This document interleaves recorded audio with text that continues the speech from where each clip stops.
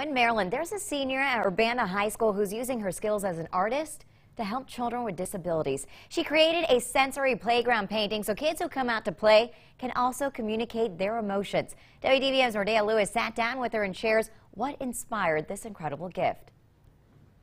My hope is that this kind of starts a chain reaction where more kids want to get involved and find, an artistic outlet to help the community. Galila Ibrahim is a senior at Urbana High School who recently used her artistic skills to paint a new sensory playground at Centerville Elementary School.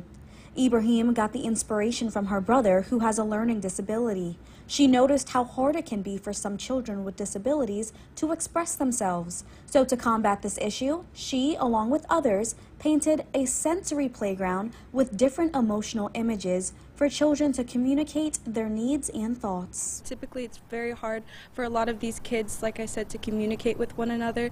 And so by having a space like this where they can all play equally, it's a great time for them to work together. Some of our students, they really just need an opportunity for movement and to share with us how they're feeling. So we're able to bring them out at any moment in the day to provide that to them. With different colors, symbols, and communication elements, this sensory painting took a lot of time and effort.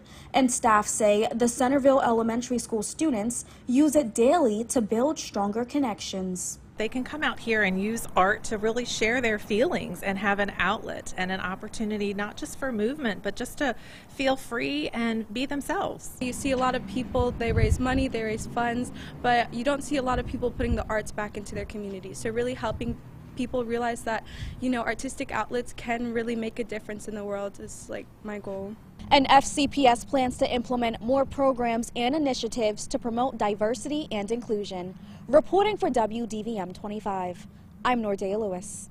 Pretty powerful. All right, so FCPS says all kids of all abilities can benefit from this sensory playground. It's good for teachers and parents to walk their children through it and talk about and express themselves more clearly.